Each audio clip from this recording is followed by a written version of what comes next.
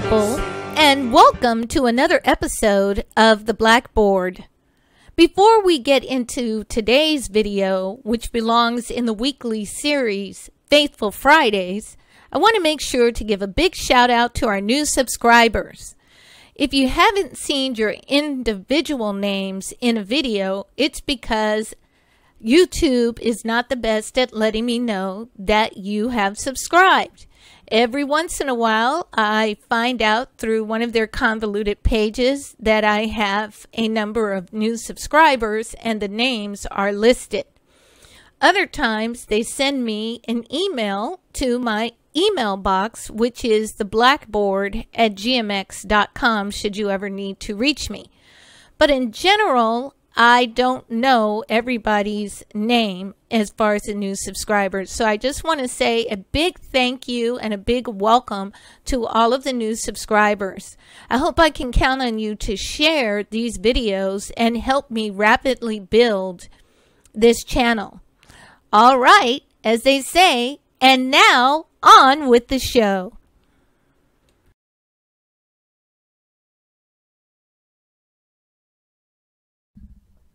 Hello, my people, and happy Friday.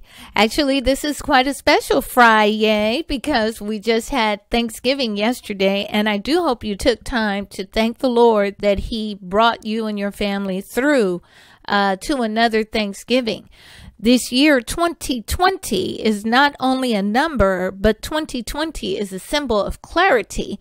It's a symbol of perfect vision. It's a symbol of having one's eyes wide open and seeing things as they really are. I hope that's you, because at every turn, every single day, He is showing us that our media is full of lies. He's showing us that the leaders in this country, whatever you may feel about President Trump, I think he's the realest leader we've ever had in the White House. I think he's probably the realest leader that we've ever had, and certainly the realest one in my lifetime, and I've been walking the earth almost 56 years. And even though I did not vote this time, which I must say I deeply regret not doing, he's definitely a real leader. Now, whether he will retain the presidency or not, we have yet to see. But the point I'm trying to make is that at every turn, the Lord is trying to show us, trying to open our eyes as to what's really going on. So I hope that you have your eyes wide open. If you're here joining me, I'm sure you do. All right, last week I introduced you to, or at least I did a presentation on, some of you may have already known about Professor Dr. James Cone. And we're going to continue with Dr. Cone this week. In fact, not only today on Faithful Fridays, but we're going to continue reading from his works all week until we finish this book, Black Theology and Black Power. And I find this way exciting because this way I actually will finish the book. I have about 2 or 3 dozen books that I've started reading and have stopped reading at some point or another as I got distracted. But anyway, if you didn't see last week's presentation on Faithful Fridays, I'm going to leave the link in the description box, and there'll also be a video card at the end of this video. But the book that we're reading from is the groundbreaking book, Black Theology and Black Power. This is where Professor Dr. James H. Cone had the nerve, the gall, the audacity to proclaim that there was a difference between white theology and black theology, and that black theology was much closer in alignment with Christianity than white theology, and that black theology was every bit as valid as white theology. Now, there are some other claims that he made that I don't necessarily agree with, and you'll find that out as we read the book, because I'm going to give you my perspectives along the way. But just the fact that he had the gall and audacity, the nerve, the gall, the audacity to stand up and say what we have long known has been the truth, that there is a chasm between black Christianity and other people say white Christianity, but I would say black Christianity and non-black Christianity. Because even the beige people, the brown people, the yellow people, the red people, they don't seem to be moved by the scriptures to fight against injustice as we do. They don't seem to be burdened to move society towards unity like we do. They don't seem to be moved to make sacrifices, to sacrifice anything for themselves. They're willing to fight and they're willing to let us fight, but whatever they get, they keep it to themselves. Now, if we are getting anything, here they come to take it and to claim that they deserve a part of it because they're people of color. Well, we ain't no people of color. We're black. We ain't minorities. We're black. We're not black and brown alliance. We're black. And we're not Africans. We're ADOS. Okay? So we have, for this man to stand up and make this declaration, again, this validates things we have long known. And as I said in last week's video, the big difference between black Christianity and white Christianity in particular is white people have the truth, but not the spirit. We got the spirit, but not the truth. So that's what this channel is to do. Bring you the truth. So match with the spirit, you will be right before the Lord and wind up on the right side of eternity. All right.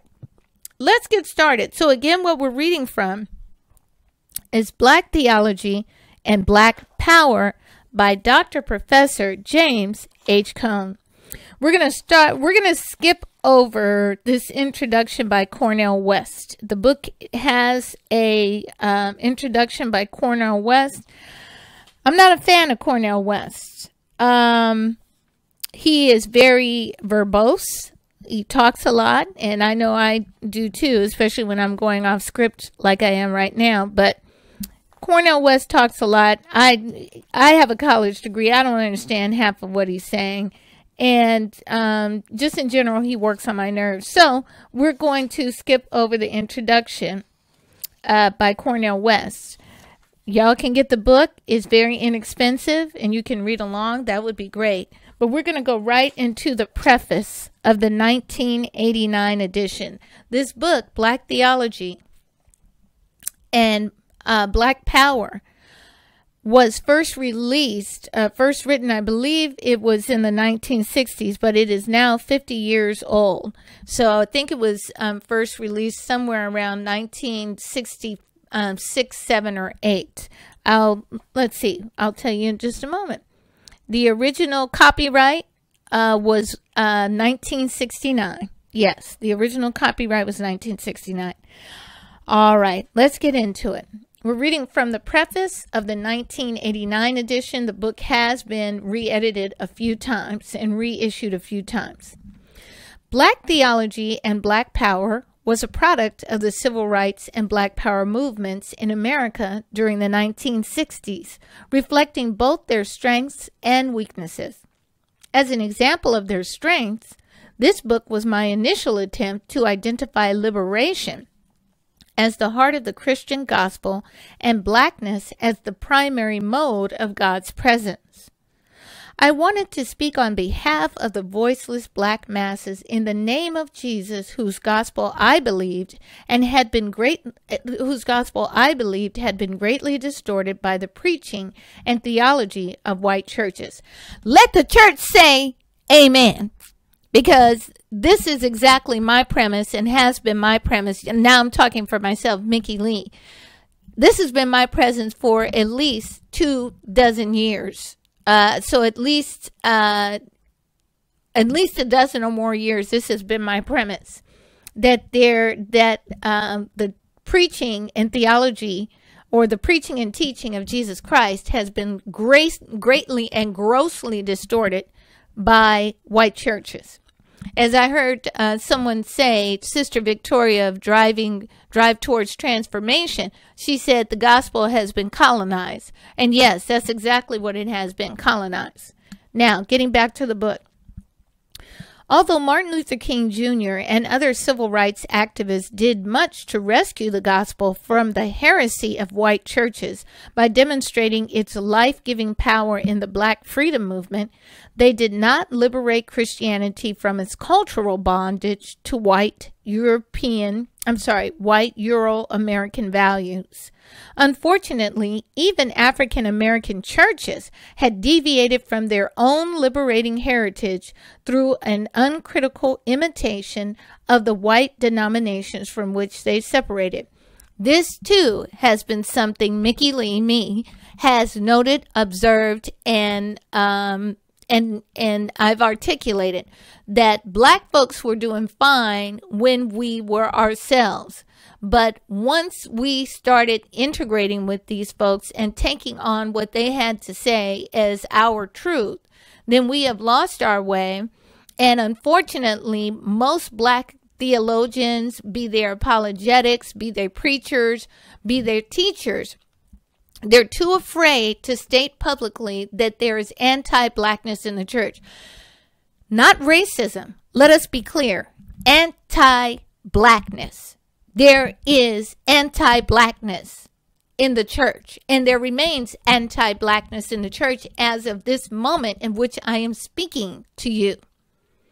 And furthermore, white people want to tell Black people what Jesus Christ said when they are not doing what Jesus Christ did.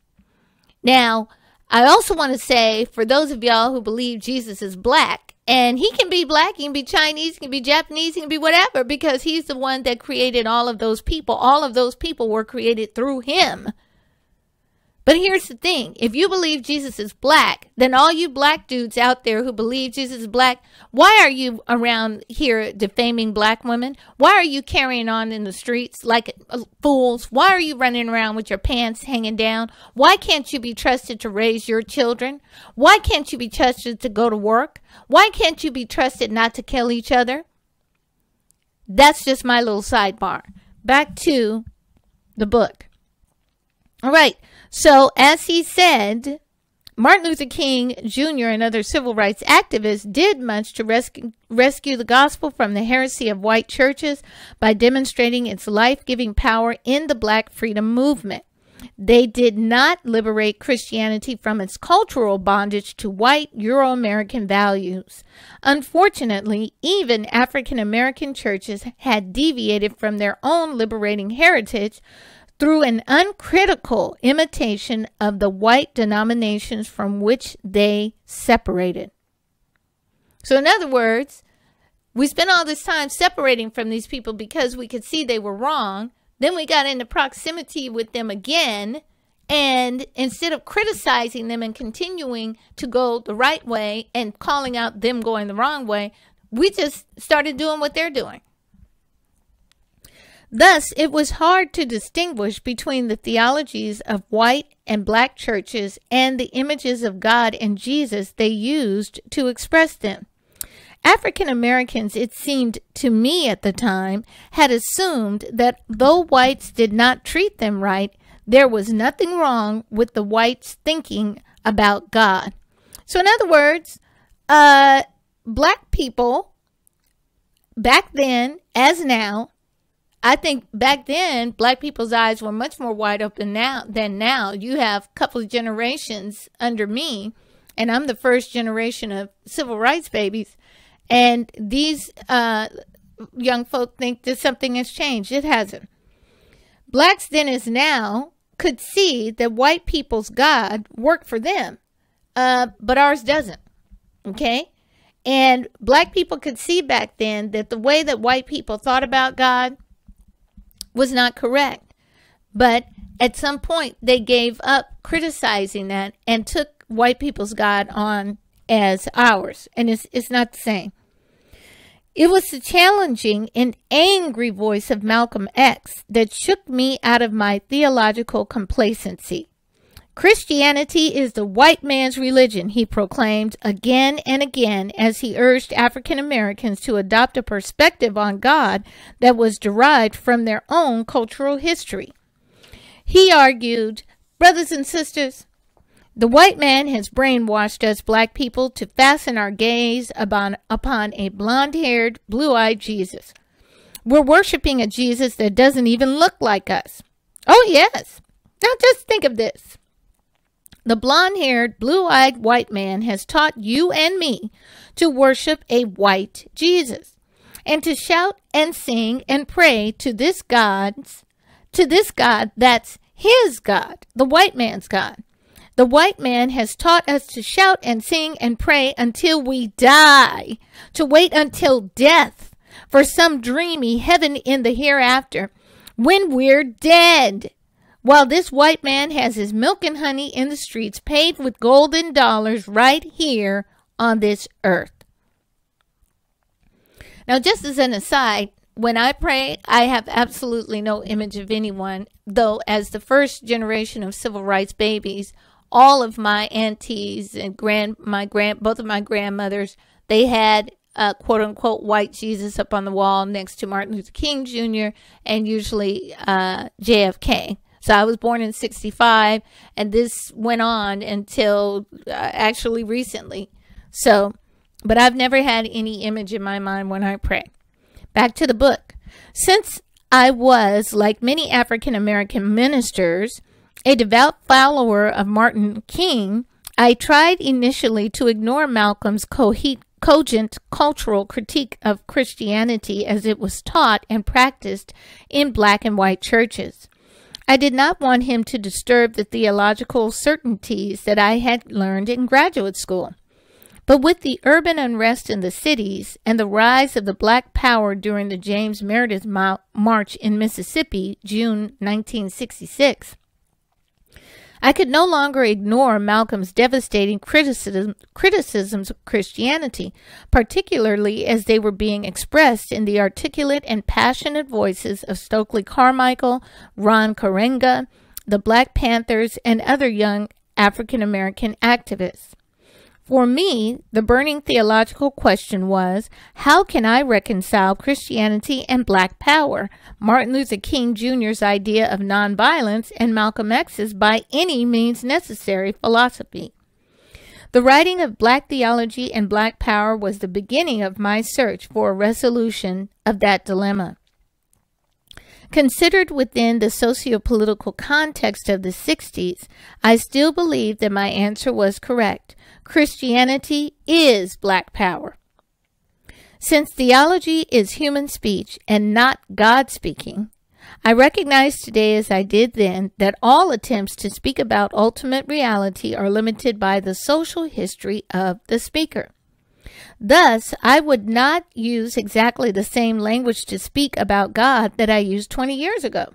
Times have changed, and the current situation demands a language appropriate for the problems we now face.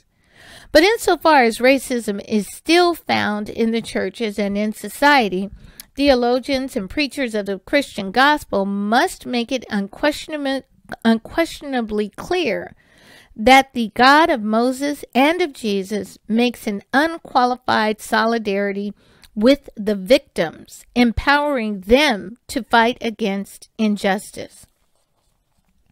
I want to take another aside here and give some couple of perspectives on things that he said.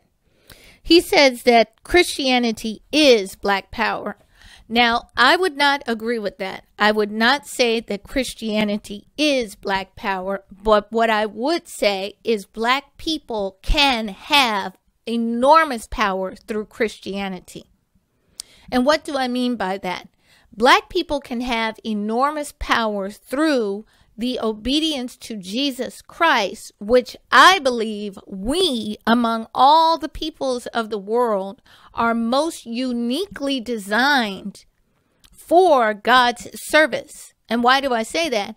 Because there have been other people, including Africans, all kinds of people, what we would call Caucasians today, different types of Caucasians, Turks, Persians, Greeks, Arabs, Asians, all kinds of people that have been enslaved before, and all kinds of people that have been slavers. So even in our own history, we know that we both were enslaved by Africans and we were the slaves, you know, as well. But there's a difference. As far as I can see in all the studies I've done, and anybody listening to this, if you have some suggestions or you have some other information to shed light on this, I want you to.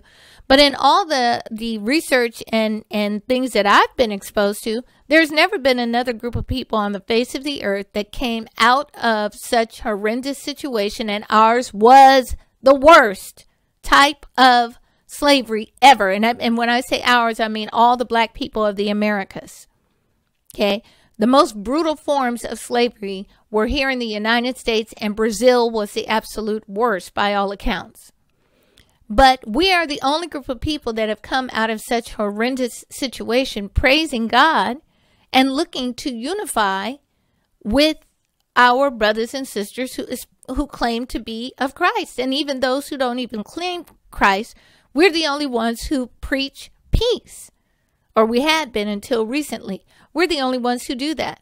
So that's why I say black people can have power through a correct understanding of Jesus Christ and the gospel. Because first of all, then we would be testing every spirit by the gospel as we are told to. And that's what I said last week. And when you do that, then you know who your real ally is versus someone who is just playing you. And because we don't read our Bible with understanding, because we are no longer value being obedient to Jesus Christ, we're getting played right and left. People are talking about reparations, black reparations, and now here come the Latinos talking about they want reparations. For what? Okay. People are talking about, as soon as we talk about and we say Black Lives Matter, then here come every mofo under the sun talking about all lives matter. Well, we're the ones who taught you that all lives matter. And coming from our mouths, Black Lives Matter doesn't mean that other people's lives don't matter. We're the ones that have given up. Muhammad Ali gave up the prime years of his life not to fight in Vietnam for Vietnamese to come over here and act a fool with black people. Okay? And I could go on down the list. But this is just an example of it.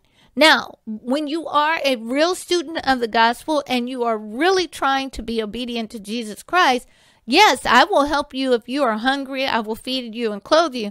But let you go to a city council meeting and act a fool and jank me and my people out of what is rightfully ours? No, that's not godly. That's not Christian. That's called being stupid. So, while I will disagree with him that Christianity is black power, I would say that black people can have an immense amount of power both here on earth and in preparation for God's heavenly kingdom by being much better students of the gospel and by returning to the obedience that I believe he most uniquely designed us to fulfill. The other thing that I want to say is that yes, Professor Dr. Cone is absolutely right when he says that Jesus makes an unqualified solidarity with the victims and he empowers them to fight against injustice. Now, the truth of the matter is that just goes to show how ass backwards things are, because the oppressed should be so convicted by the gospel of Jesus Christ that there is no need, the oppressor should be so convicted by the gospel of Jesus Christ that there is no need for the oppressed to have to fight injustice. The very fact that the honest has always been on the oppressed, and in particular black people, because, as I said, the rest of you so-called colored people, y'all just sit on the side with your hands out. And because a few of you march hither and yon, you think you deserve to pull up to the table we built. No. No. And you are every bit as complicit in our oppression as these other, as quote-unquote white people. But the very fact that the honest to fight injustice has been on the shoulders of black people for generation after generation, more than 500 years in the Americas alone, means that the gospel of Jesus Christ has been distorted and hearing it, it has had no power on our oppressors. This means millions and millions and millions of white folks have already gone to hell. I'm hoping that any that listen to this message will be convicted in their hearts and open in their minds, and that they will avoid hell by confronting the truth that's not only within them, but within their people. Because the fact of the matter is, just as I believe that God uniquely designed black folks to carry the heaviest burden and to be the Navy SEALs of servants, I believe that there is a test that has been placed on white people primarily, but all you others as well, all you other non-blacks, that y'all have not been able to pass that test. And it's because you think that God thinks of your whiteness the way you do. Back to the book.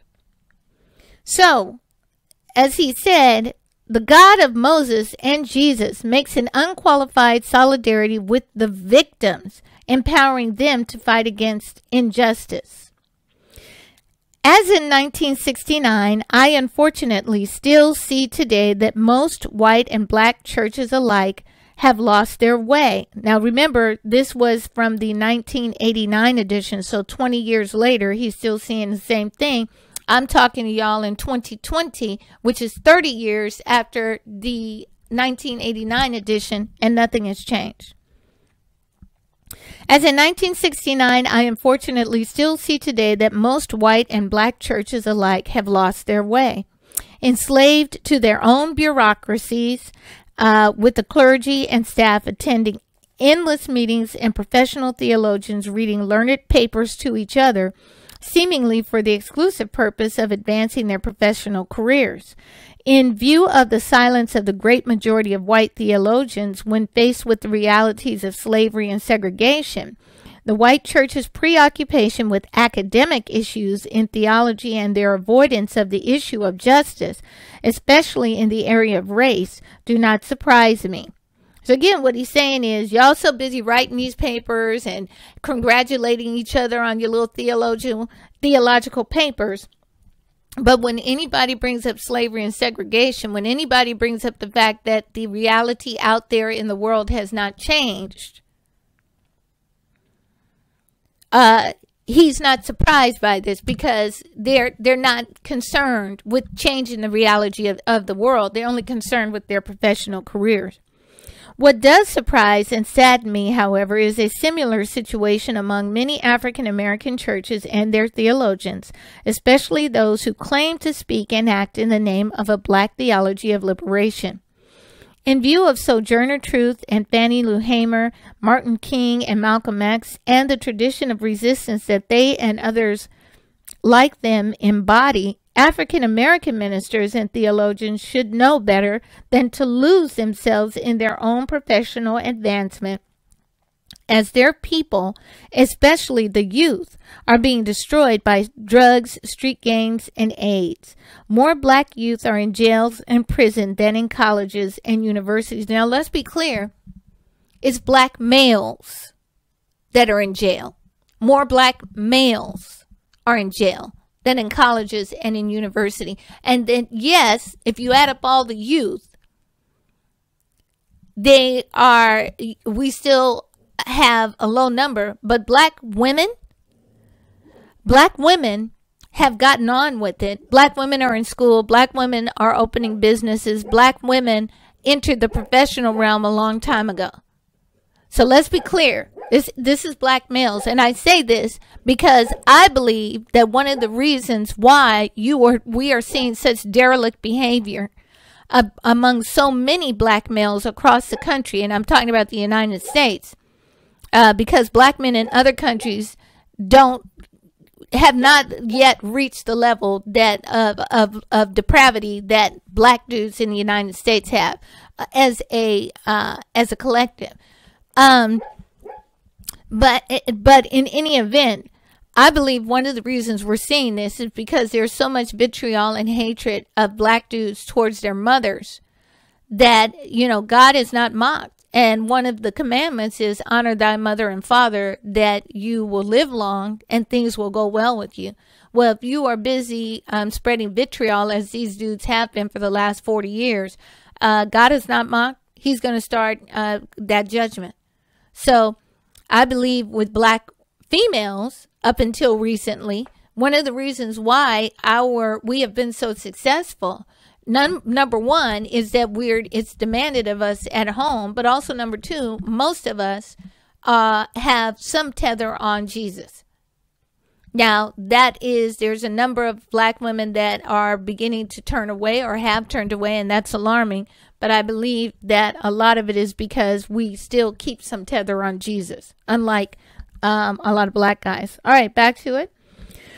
More black youth are in jails and prisons than in colleges and universities. Our community is under siege. Something must be done before it's too late.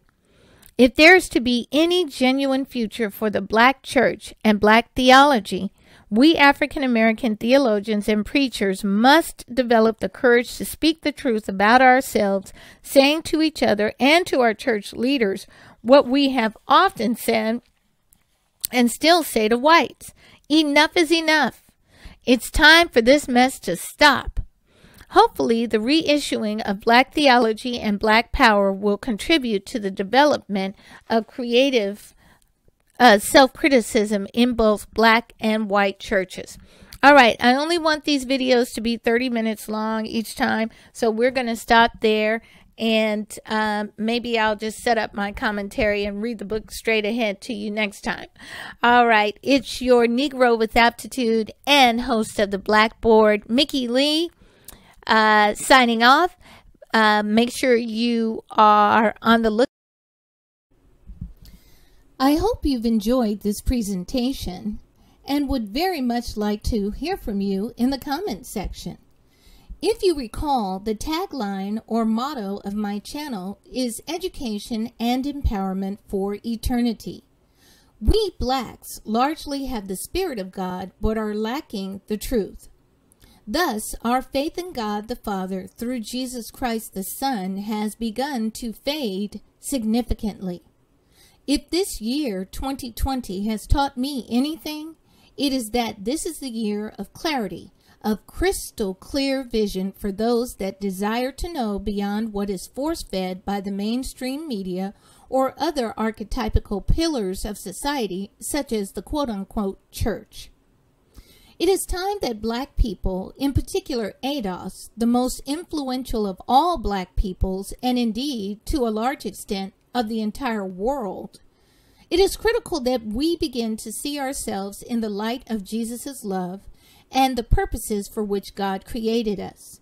As I said earlier, our people, wherever you find us, throughout the Americas especially, have been subjected to a type of vilification that has never been seen before.